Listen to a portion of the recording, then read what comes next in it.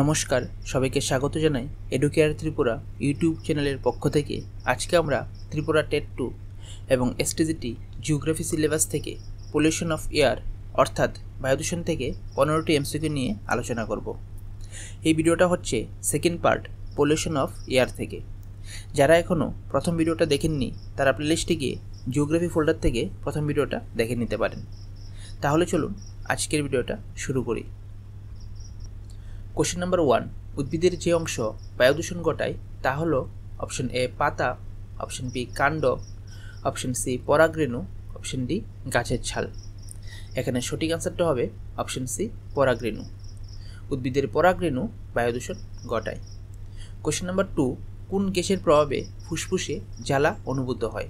Option A nitrogen oxide, option B sulphur oxide, option C carbon dioxide, option D carbon monoxide. এখানে সঠিক আনসারটা হবে option A nitrogen oxides.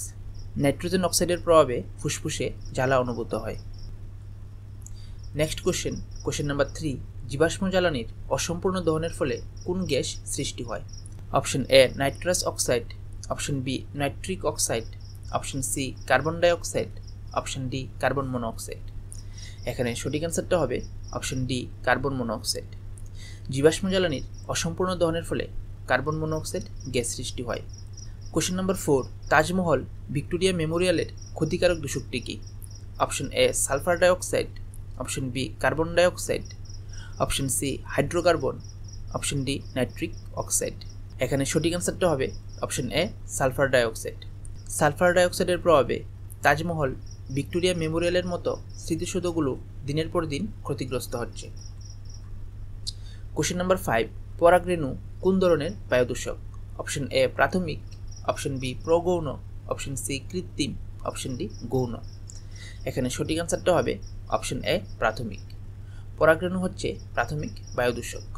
Question number 6, কৃষিকাজ থেকে উৎপন্ন একটি বায়ুদূষকের নাম হলো option A methane, option B ozone, option C sulphur dioxide, option D CFC অর্থাৎ chlorofluoro carbon.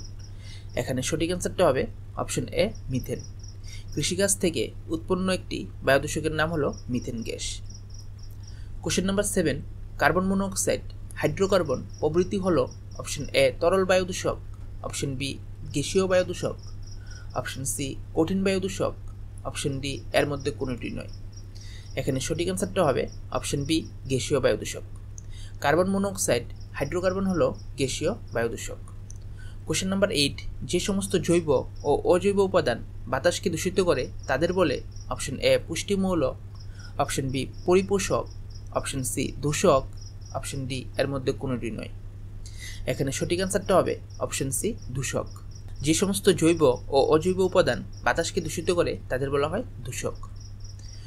Question number 9, sulphur ডাইঅক্সাইডের প্রভাবে গাছের পাতায় ক্লোরোফিলের অভাবে গাছের রোগকে কি বলে? Option A pneumonia, option B নেফোসিস, option C dyslexia, option D chlorosis. এখানে সঠিক আনসারটা হবে অপশন ডি ক্লোরোসিস। সালফার ডাইঅক্সাইডের প্রভাবে গাছের পাতায় ক্লোরোফিলের অভাবে গাছের ক্লোরোসিস রোগ হয়। কোশ্চেন নাম্বার 10, দূষকরূপে হাইড্রোকার্বনের উৎস হল অপশন এ যানবাহনের ধোঁয়া, অপশন বি তৈলখনি, অপশন সি কলকারখানার ধোঁয়া, অপশন ডি পারমাণবিক কেন্দ্র থেকে। এখানে সঠিক আনসারটা হবে অপশন সি কলকারখানার ধোঁয়া। কলকারখানার ধোঁয়া থেকে হাইড্রোকার্বন উৎপন্ন হয়। কোশ্চেন নাম্বার 11, শহরাঞ্চলে ধোঁয়াশা সৃষ্টির প্রধান উপাদানটি হল option A nitrogen dioxide, option B sulphur dioxide, option C carbon dioxide, option D methane. এখানে সঠিক আনসারটা হবে option A nitrogen dioxide.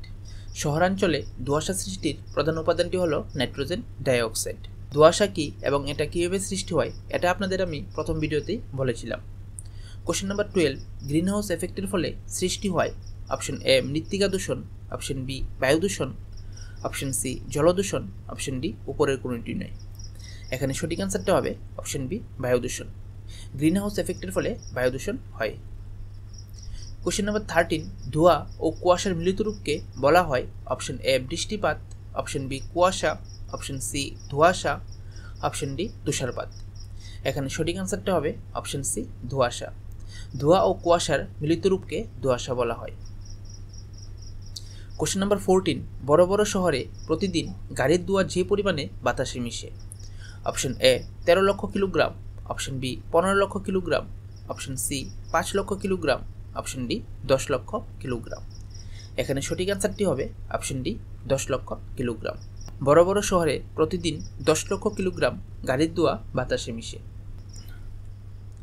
Last question number 15, ধূলিকণা ছাই প্রভৃতি হল অপশন এ গ্যাসীয় বায়ু দূষক, অপশন বি কঠিন বায়ু দূষক, অপশন সি তরল বায়ু দূষক, অপশন ডি এর মধ্যে কোনোটিই নয়।